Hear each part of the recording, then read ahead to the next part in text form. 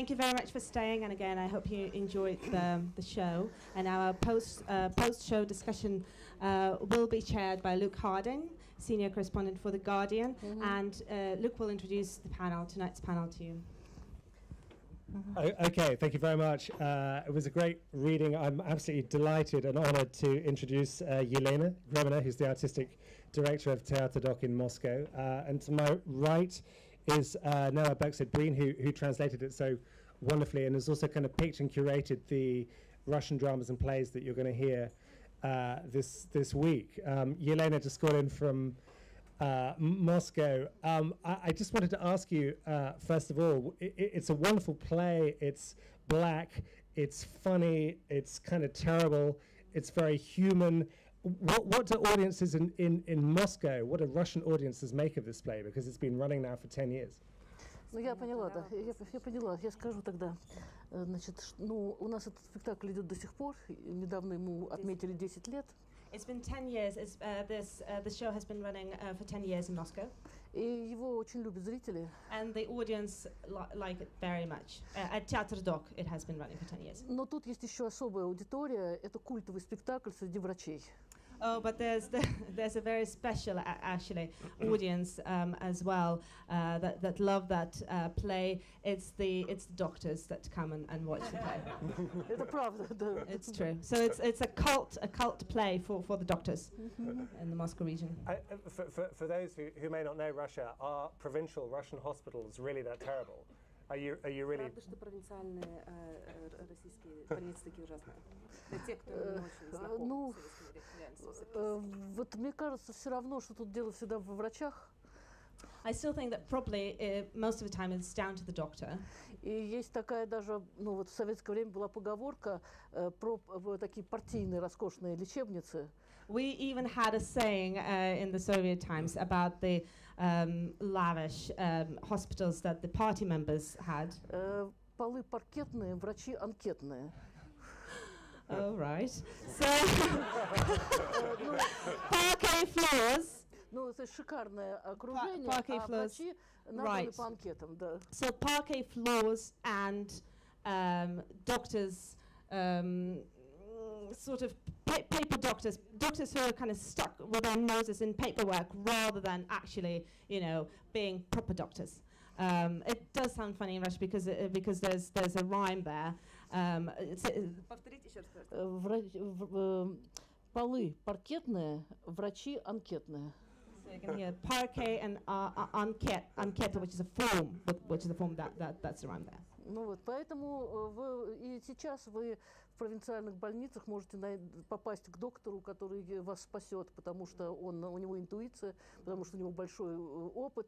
And even nowadays, you can end up being lucky and ending up with a very good doctor somewhere in a provincial hospital who is has great intuition and great experience and will be able to save you. И в частных московских клиниках, которые очень, наоборот, такие дорогие и пытаются быть совершенно такие. Ну, например, в одной из клиник дорогих, например, внизу арфистка играет на арфе. And then again, in a Moscow hospital, you might come to lavish hospitals where, in fact, in the foyer, some of them have a lady playing the harp. There we go. The harp. As you enter into the hospital, you will have a musician greeting you. А врачи там очень часто абсолютно как раз заняты только тем, чтобы сделать пациенту очень большой счет. Whereas the doctors are more interested in presenting you with a huge bill as a patient rather than actually treating you. И, в общем, доктор — это все равно такая мистическая древняя профессия. So doctors actually, Elena believes, the bottom line, it is quite a sort of mystical tradition, sort of a profession which is difficult to define. И как раз из того, что там ужасного происходит, это вот последняя реформа образования, когда вот закрываются то есть не образование, а здравоохранение, когда в небольших, как раз вот эти вот провинциальные больницы, многие из них закрываются, в поселках упраздняются какие-то лечебные пункты, и просто многие люди вообще остаются без помощи. Вот это самое ужасное. So one of the worst things that is currently happening in Russia is the reform of the health system, which brings to lots of local hospitals being shut, and people just have nowhere to turn to. И просто, как в Фейсбуке, у меня там есть одна из моих френдов, которая работает как раз в маленькой больнице в поселке. One of my friends on Facebook, she works as a doctor in one of those local hospitals. Где вокруг нее там, ну, несколько, там, десяток деревень, например. And there's about 10 villages around that, so that hospital provides treatment. И там как раз такой персонал, который уже давно работает, всех знает и действительно оказывает помощь вот во всех этих местах. So that hospital is really quite excellent. The doctors are very well aware of the patients who comes. They know they have all the experience. И как раз вот сейчас ее закрывают, эту больницу, они пытаются ввести какую-то борьбу. So right now it's being shut by the government, and the hospital, the doctors are they're protesting against that closure. Вот. The great moments in the play, but I think my favourite was the philosophical conversation about the surgeon who gets the guy with his guts hanging out, sews him up. He survives, you know, he doesn't press charges. Самое любимое, мне больше всего понравился момент, когда приходится хирургу зашивать человека, и когда у него такие осложнения. This is when the lights go off. And then a year later, he murders his wife with a brick. At the bus stop. My question is, you know, to you, should he have done the operation or should he have left the man to die? What's your answer to the philosophical question? Ответ на философский вопрос. Должен ли этот врач был своему пациенту помочь или нужно было оставить его умирать? Нет, ну, конечно же, врач должен лечить. Of course, the doctor has to heal, has to help. Мне кажется, что лучше, ну, вот это то, в чем я не сомневаюсь. This is what I do not doubt. Okay, but the play by Elena Isaeva. Хотя, простите, сейчас на самом деле клятву Гиппократа у нас заменили на клятву российского врача, и там вот типа такое, что не всех надо лечить и так далее. Oh, interesting. So Elena says that currently the oath, Hippocratic oath that the doctors give has currently been changed to a new Russian Federation oath, which basically states that exactly what Luke you were asking, that in some cases, maybe in some instances, the doctors don't actually have to help and treat their patients. Вам ответили. So yeah, so this philosophical question has been answered by the Russian government already. Наш закон ответил на ваш Our law ответил на ваш философский вопрос. И на все другие тоже. As well as all the other questions. So the Russian law explains everything. Okay, exactly. Well, I'm very relieved by this Даже не сомневайся. Never doubt the Russian law. But you know, Noah, we were talking about this earlier on. The doctor is a real person. This is a verbatim play. This is a real doctor talking about real experiences. This is not fiction. This is true. Could you tell us a bit about him? Вы знаете, да, это действительно настоящая персона, очень харизматичный врач. Very charismatic doctor. Вот, и я хочу сказать, что вот это вот, у меня было всегда такое ощущение, что когда он давал интервью Леночке Исаевой... And I always had the feeling when he was giving his interview to Elena Isaeva. А Лена Исаева, так сказать, это очень симпатичная девушка, блондинка с голубыми глазами. Elena Isaeva is a very good-looking girl. She's a blonde, blue-eyed blonde. И у нее голос такой, как колокольчик. And her voice just is so beautiful. Like little bell. Like little bell. Да, и я представляю почему-то себе картину, как она сидит, записывает и говорит, ну и что? И ты отрезал ему ногу. А он ей так ту-ту-ту-ту-ту-ту-ту. So Elena imagines that Elena Isaeva is sat there with her laptop, and she says, so what happened? Did you cut off his leg? And he goes, yes, and this happened, and then that happened.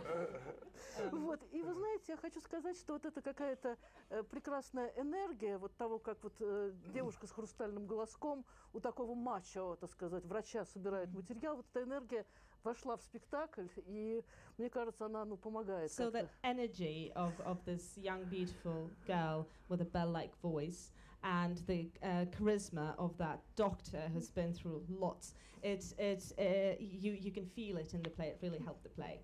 What I just finally on this, what I really like about it is the fact that everybody in the play is so human. The doctor is human, but also the woman who just goes, you know, he goes, "Where's the catgut?" And she goes, "That's all we've got, mate." I mean, это женщина, которая говорит, где, как это по-русски, но Киркут. There's a kind of, yeah. I was going to say, there's a kind of fatalism about it, which in a way is quite glorious and very Russian. Что в какой-то мере это очень такая русская, российская черта. Ну, мне кажется, что все, это... что у нас есть. Мне кажется, что это еще такое вот, там очень передано вот это вот медицинское какое-то вот действительно сообщество, потому что я знаю, потому что мой первый муж был врач скорой помощи, я тоже знаю этот So вот... Elena feels that this play really gives a very good idea of that community, of the doctors' community in Russia, and what they experience. And Elena says that her Мой первый муж, her first husband was a doctor, so she really understands emergency. Скорой помощи, поэтому я очень моя юность прошла среди этих So людей. Elena's youth, she spent her youth amongst those people who go through Да, и там действительно это все правда, и вот это и вот соединение такого какой-то фатализма, ну, желание все равно что-то сделать свое дело. Это все очень правильно, и при этом какого-то цинизма, это все очень... So that combination of fatalism, but this urge to really do your duty, and on the other hand, you have that cynicism. Yes, that's very. Это очень, мне кажется, передано. Это, в общем-то, действительно, ну, врачи это особые люди, они все равно. That is shown very well in the play. Они все равно не такие, как мы. Они там на руке держат наше сердце сегодня, понимаете, а завтра точно так же, как мы, там делают все, что там какие-то плохие вещи. Там, because doctors are truly kind of a special breed of people that on the one day on their hand they hold your heart, you know, and hold your life in their hands, and then the next day they just go to a pub or something, do something very similar to what our normal day would be. I mean, one of the many things I loved about Russia when I lived there is personal relationships. It's all about personal friendships, and I love the bit in the play where the two. Where the doctors have this terrible operation, they get drunk, and they have to write a note saying, yes, we drank 250 milliliters of cognac.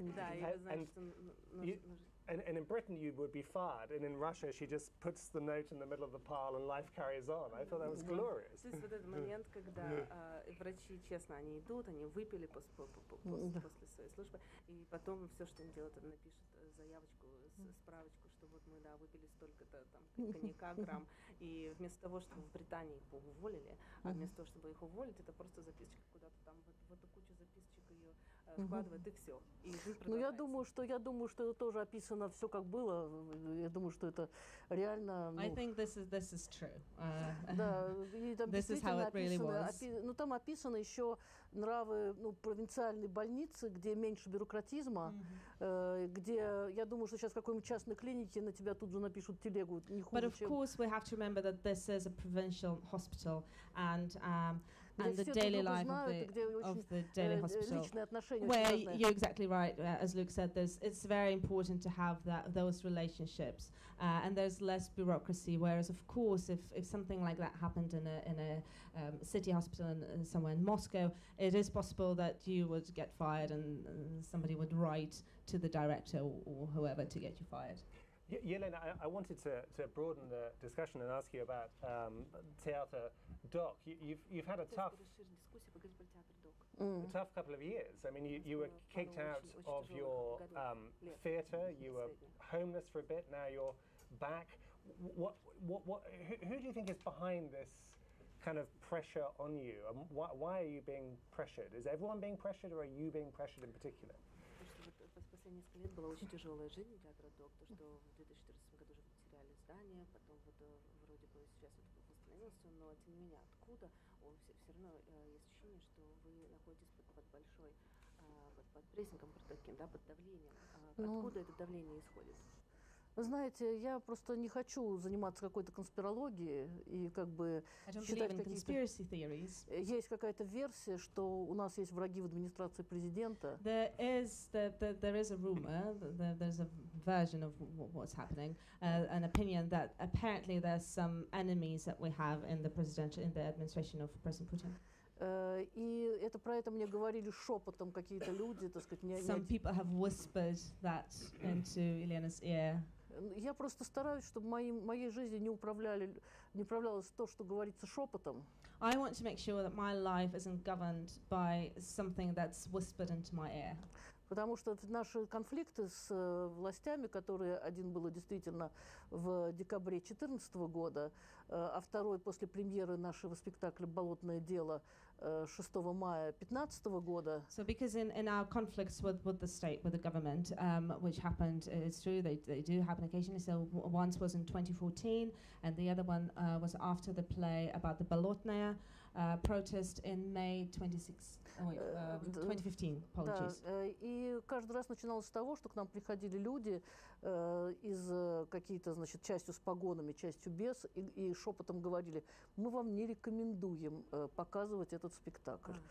Это до спектакля. До спектакля, да. So before the play, beforehand, some people, some with uniform, some without, they come to us to Teaterdocken beforehand and whisper in our ears, we wouldn't recommend that you show anything tonight.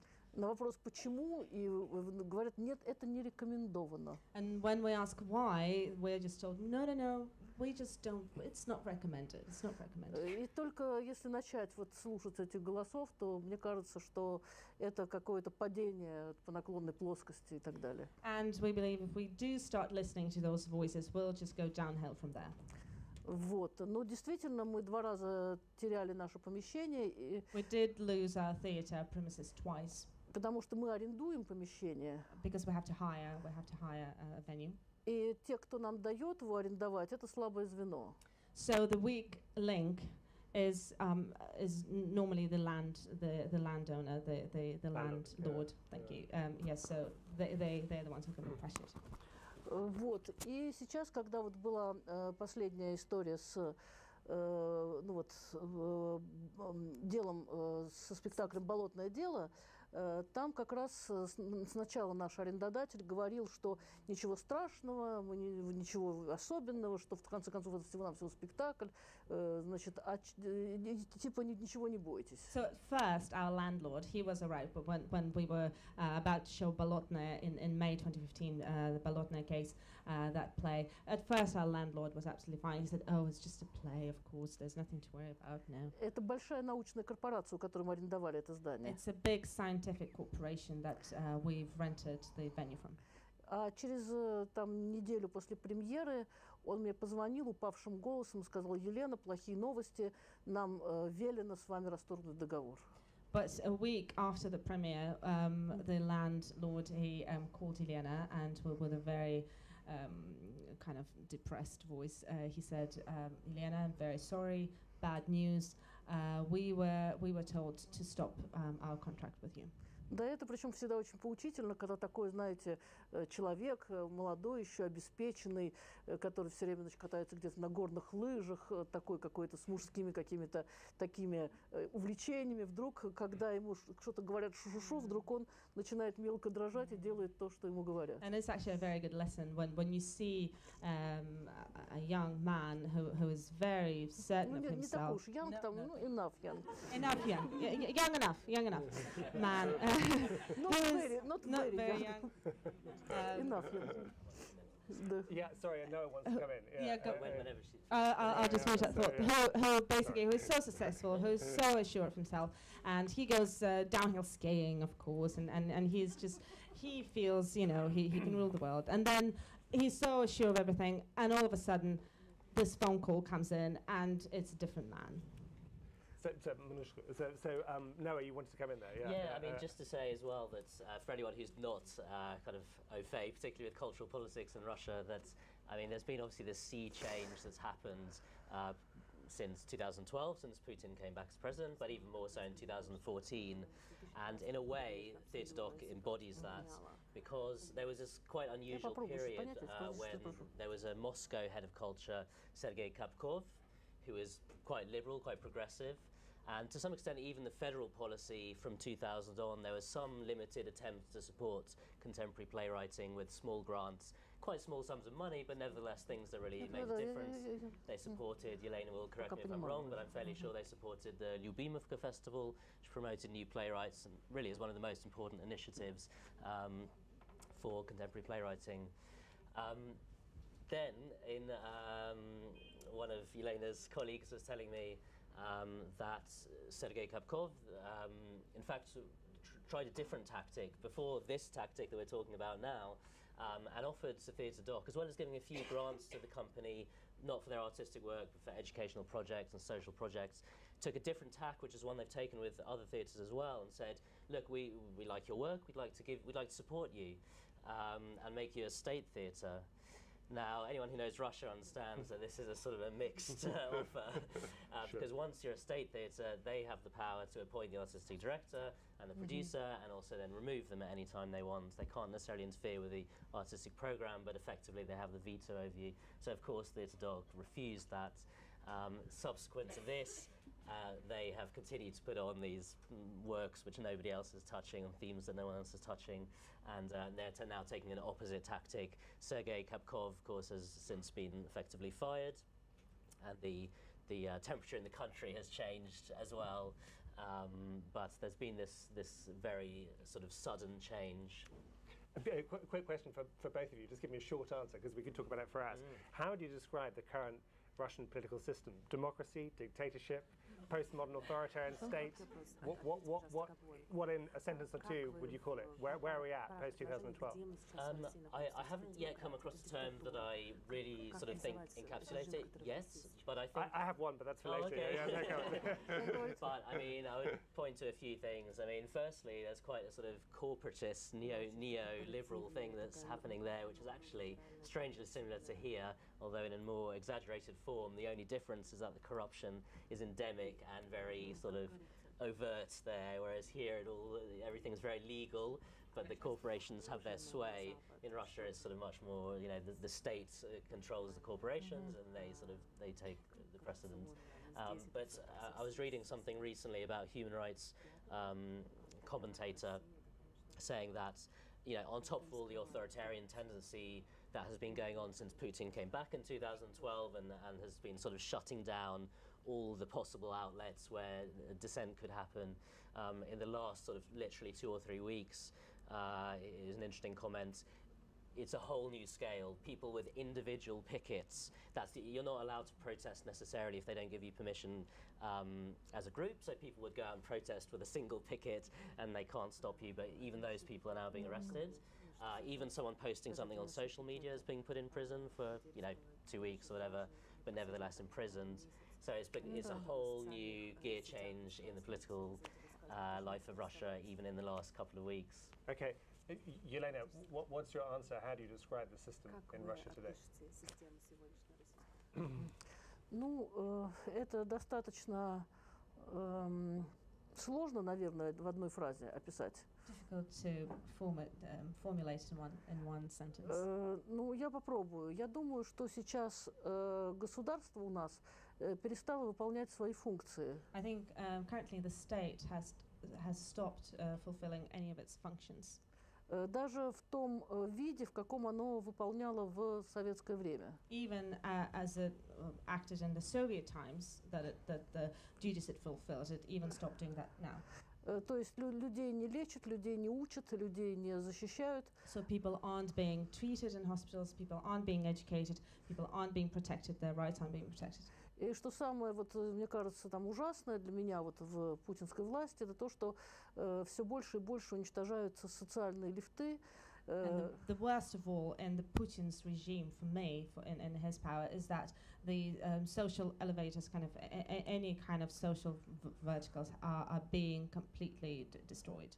Потому что, например, там наша система образования, которая достаточно была хорошей, когда сейчас делаются платные практически все, кроме самых каких-то базовых, так сказать, предметов. В общем, получается так, что бедные люди или там недостаточно богатые, они никогда не смогут, в принципе, дети вообще нету возможностей, перспектив им получить образование. So whereas before we did have quite good education, the education system was successful, people could be successful after graduating, whereas now everything is becoming, nothing is state funded, so everything is becoming, basically you have to pay for almost all of the subjects in state schools. So the syllabus includes just very, very basic subjects, and everything else has to be paid by the parents, which means, of course, that people, after graduating from those schools and universities, they will have much less opportunities in life. Поэтому вот это государство без государства, которое ставит себе какие-то выморочные цели, типа вот война в Сирии, давайте мы там немножко побомбим в Сирии, понимаете, так сказать, где-то.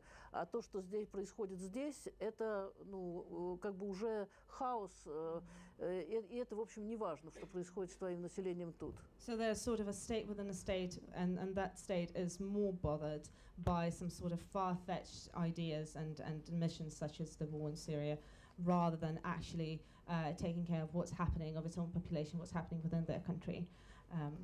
Поэтому вот это отчуждение государства от цели государства, да, вот это, мне кажется, то, что больше всего характеризует. Но к этому есть еще как бы, оборотная сторона этого, это нарастание горизонтальных связей между людьми здоровых, которые пытаются эти какие-то проблемы там решать без участия государства. So on the one hand, that kind of failed state within a state is what is the system, the current system nowadays. On the other hand, kind of the positive of what's happening in Russia currently is that there are those horizontal kind of links, connections between people that are being re-established now. I'm going to open it up to the audience in a minute. I've just got a couple more questions, then we'll throw it open.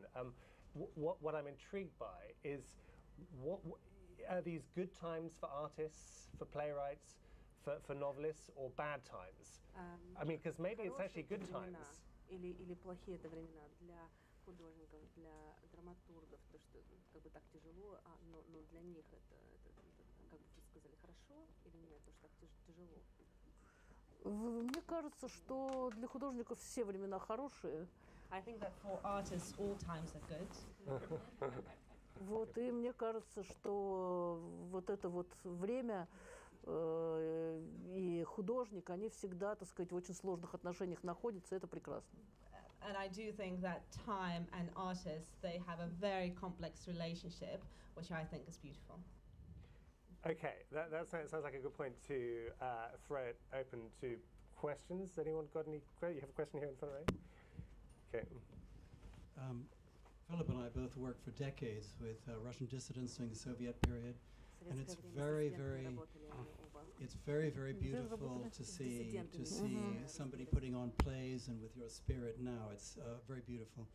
But I dealt particularly with the Sikushki, with the psychiatric prisons, Orel, Dnipropetrovsk, Kazan, and the Selsky Institute in Moscow. And these were effectively criminal operations. They were murdering people with psychotropic drugs. At the same time, there was a pride in the Soviet period in the medical system, like Cuba. Half the doctors who come to see your play must have been in the Soviet period. I mean, 40 years of a doctor's career, a third of them maybe were in the Soviet system. How differently do the modern young doctors and the older doctors react to your play? То есть вопрос в том, разница между тем, как молодые врачи реагируют на пьесу и более зрелые врачи, которые жили, допустим, в советское время. Мне кажется, что тут все равно настоящие врачи же, они очень мало политически ангажированы. Для них, у них жизнь, в общем, в чем-то, как у людей театра, это такое служение. Человек, ну, рано утром, он в 8 утра уже в больнице, целый день там проводит, и, значит, еще у него дежурство. Поэтому человек, в принципе, жизнь врача, она посвящена его жизни как врача. Most of the doctors, they don't have a political agenda, the majority of them. So they're just like people of art. They dedicate their whole life to their profession. So they get up early in the morning and they spend the whole day treating people, helping people, and then they go into night shifts. И я знаю очень много пожилых врачей, которые, ну, совершенно как бы занимались только действительно своим делом, и это и было их дело. А для таких вот, дел всегда были такие там партийные функционеры, такой, знаете, зам начальника, там, не знаю, или там главврач. Вот он, так сказать, в основном занимается чем-то таким. Ну, это было, так сказать. Ну, нет, в смысле, в советское время, я думаю, что если мы говорим сейчас про советскую психиатрию, то это отдельная вообще тема. И я думаю, что это просто, ну, такие злодеяния, которые, так сказать, еще как бы... Я просто думала, вообще врачи, так сказать, мы говорим про вообще врачей. Вообще, да, вообще. So, да, ну, так, in general, the difference between doctors is, Elena says, I know quite a lot of doctors who are quite какой-нибудь кардиохирург или elderly. Или там еще кто-то, он как бы мало имеет отношения к злодеям. So basically anybody but kind of psychiatric had to do anything with the psychiatric health.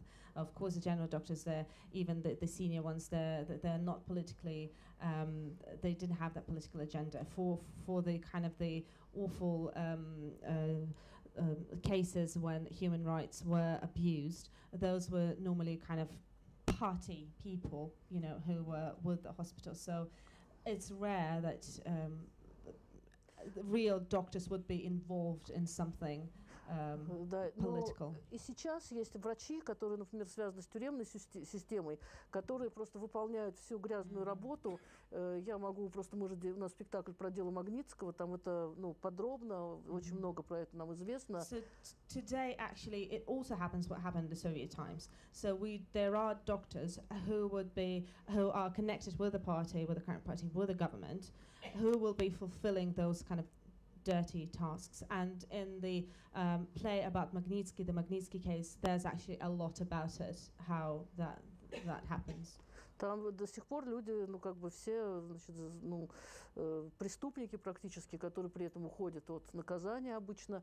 Человек там по прозвищу Доктор Смерть, который, так сказать, который там получает удовольствие от того, что, так сказать, actually takes pleasure from people suffering. Ну да, в общем, так что это все живо, к сожалению, да. So yeah, it's still very much alive, but it's kind of, as far as I'm concerned, it's kind of a different category of doctors. Yeah. Okay. Any more questions, lady here? I was wondering, just listening to it, it was a wonderful reading, but I was wondering how it was staged, because it comes across a little bit as how you'd expect a short story to be, or a monologue. So I was just interested in that. Do you want to take that? Sure. Yeah. I mean, it's quite unusual actually, because the theatre doc, their slogan is the theatre where there's no acting, and a lot of the work is quite directly engaging the audience. And this script appears to be one where, of course, it is testimony, and it could be done in a very simple way like that. But actually, the director Pankov, he was sort of pioneering this form with music and singing. So in fact, it was done in a very lively production where the actors, I think there's 6 or 7 actors on stage, in fact, and they're sort of singing and bring this to life. So it was an unusual production for Theatre Doc. Я хочу еще сказать, что там в главной роли там очень хороший артист Андрей Завадюк, просто замечательный. Андрей Завадюк plays the main role, and he's a great actor. Замечательный артист, действительно харизматик и с очень какой-то вызывающий огромное сочувствие. Вызывающий огромное сочувствие в зале. And there's great empathy. The audience always feel great empathy towards him. Он эмоциональный центр спектакля все равно. The emotional center of the play. Okay, we can probably do a couple more. Does anyone else want to? Gentleman here, yeah. I've got one for you, Luke, actually, because well, do me at the end. No, well, leave me for now. We'll do Elena that. I just wanted to hear what that sentence was that you were going to offer us earlier on about your view of the condition. Well, okay. Well, briefly, I wrote a book called Mafia State, and I think that's where we are. So, yeah. So just sort of a couple of last things. I was following on from that question. I was very struck by the genre because there are so many clever Russians I know who write novels which are dark, satirical, fictional accounts of contemporary Russia, which normally involve a dwarf. No prizes for guessing who the dwarf is.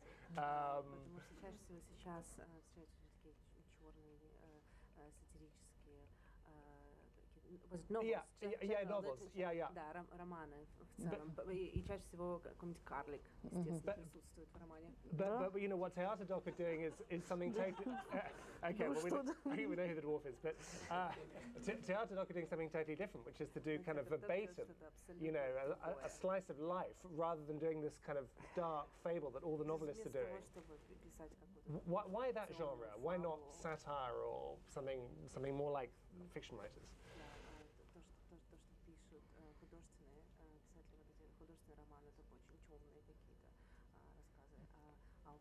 Совсем другой жанр. Ну, господи. Дело в том, что вот документальный театр, который обязательно сопровождается исследованием. The thing is that docu-theatre, which always has a lot of research to it. И в ходе этого исследования обычно видишь, как штампы, которые невольно у тебя были в начале исследования, как они все опрокидываются. And during the research, you see immediately how those cliches and those stereotypes that you had, they dissolve. И в этом и есть ценность документа, потому что жизнь всегда на самом деле интереснее и неожиданнее наших о ней представлений. That is the value of the document, because life is more often much more interesting and much more surprising and unexpected than we can imagine. И она не укладывается вот в эти какие-то схемы черное, белое, плохое, хорошее. This doesn't fall into the stereotypical sort of forms of black and white, good and bad, good and evil. И у меня не раз было так, что когда я начинала какое-то исследование, у меня было, предположим, одно мнение какое-то о предмете, а потом выяснялось, что оказывается все иначе. So often when I start my research on the subject, I have my own opinion on the subject, and then throughout the research it completely changes. Ну вот такая у нас спектакль шел тоже много лет, «Двое в твоем доме». Это документальный спектакль про белорусскую оппозицию. So we had recently a play called Two People in the House. Двое в твоем доме, да. Two in your home. Two in your home, which is about the Belarusian opposition. Ну, на самом деле, двое в твоем доме — это КГБшники. Oh, so the two in your house, they're the KGB people. И дело было посвящено истории настоящей домашнего ареста претендента в президенты. So it's a true story of a house arrest of one of the opposition leaders who was a presidential candidate. И он, значит, этот человек жил полгода под домашним арестом в маленькой квартире крошечной с женой и двумя КГБшниками, которые все время сменялись. And so this poor person had to live in a very, very small apartment flat with his wife and two KGB officers. In Belarus, it's still KGB. Sorry, that was they would the new ones would come along, but there were always two in their house. И я как раз, когда мне это рассказали, я сказала, какая замечательная идея для спектакля. Это драма пространства. And when I was told the story, I said, "Oh, what a wonderful idea for a play, because it's a real story about the spatial Tragedy of space. Tragedy of space. Вот drama of space. That's right. И наша группа поехала туда, в Минск. So our team went down to Minsk. и расспрашивала участников событий. And they started asking, interviewing everybody who was involved. И привезла мне много-много кассет. And they brought lots of tapes back to me. Они все были очень интересные. They were very interesting. Но там было совсем не то. But it wasn't what I was expecting at all. Потому что это была комедия It пространства. was the comedy of the space rather than the tragedy of the space. Потому что молодая жена, которая была до ареста мужа такая просто домохозяйка. Because the young wife who was prior to the arrest was a housewife. Такого, ну, человека, который много старше, такой очень популярный, заслуженный. Она там бывшая секретарша, которая что-то там, ну, готовила все время. А тут она стала публичной персоной. So the man who was under arrest, the presidential candidate, he was a well-known man, and his wife was just a former secretary, housewife, whereas while the story happened and completely flipped on its head, and she became quite a well-known person, all of a sudden, a public figure. И она абсолютно от страха от мужа, она абсолютно была просто в настоящей ярости, и страха она не ведала. And she knew not. She did not know any fear. So the fear that she felt in her husband, it completely ignited anger in her. Yes, she did not know fear. И она по-настоящему просто, ну, как бы преследовала этих КГБшников, и они ее страшно боялись. So she pursued the KGB officers, and they were terrified of her. То есть, например, история была такая, что она, значит, когда они там у себя включали смотреть какой-то футбольный матч. So they would turn on the KGB. КГБисты у себя, но они So все the время KGB там, все время уже скучно, officers, понимаешь? they're bored, so they had to do something. They would turn on the little telly to watch football. И там, например, серия пенальти. And there's penalties, for example, happening. Она входит и переключает это на сериал. She comes in and she turns it to her favorite soap opera. Мыльная опера, And they watch soap opera. которую она никогда в жизни не смотрела. That she doesn't like, but she would turn the channel to a soap opera, И смотрит там, and she would sit and watch. Мария, я больше не люблю тебя, Петр. So Maria would say, I don't love you anymore, Peter. И она так смотрит, And и she, говорит, хоть одну секундочку переключите, нам счет узнать.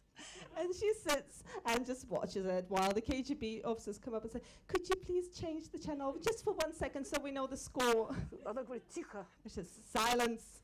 Петр, я люблю тебя, Мария. And just listens, Piotr, I love you, Maria. Вот. И такого было очень много. So there was lots of Что-то вошло в instances like спектакль, that. что-то не вошло, но она действительно своим таким бесстрашием, это был скорее средневековый фарс, про то, как она... И они там к ним в квартиру шли со слезами, потому что... So basically, some of it has become part of the play. Not all of it has made it into the script. But there were so many instances, and she was completely fearless.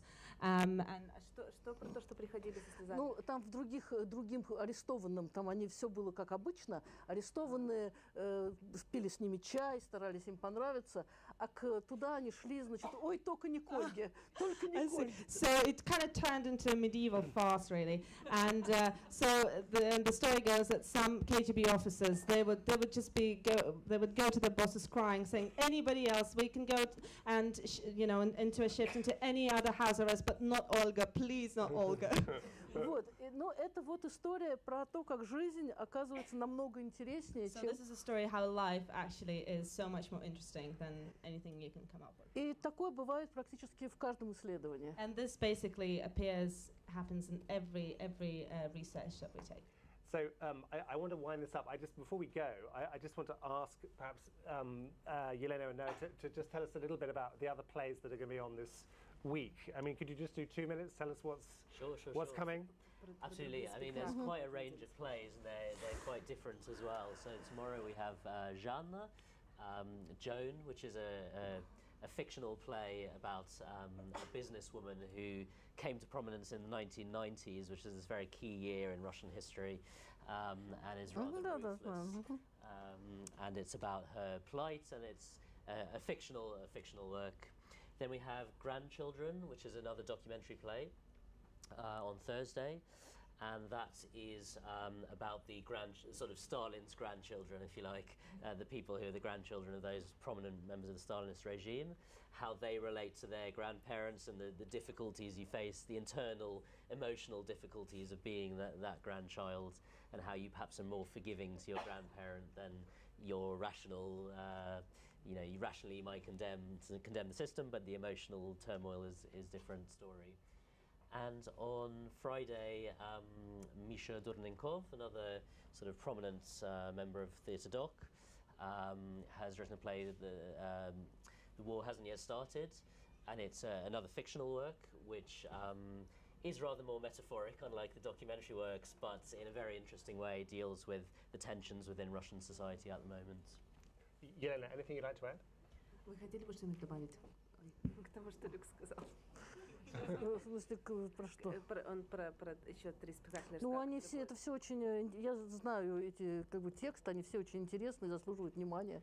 All I can add is I know very well all those plays, and they're very interesting, and please do come И разные какие-то течения, так сказать. And they're very different in their approaches. Так что, мне кажется, они все вместе дадут какое-то представление. All together, they should give you a very good idea of what's happening. Great. Elena, Noah, thank you very much. Great session, lots of fun. Thank you. Thanks a lot. Well done.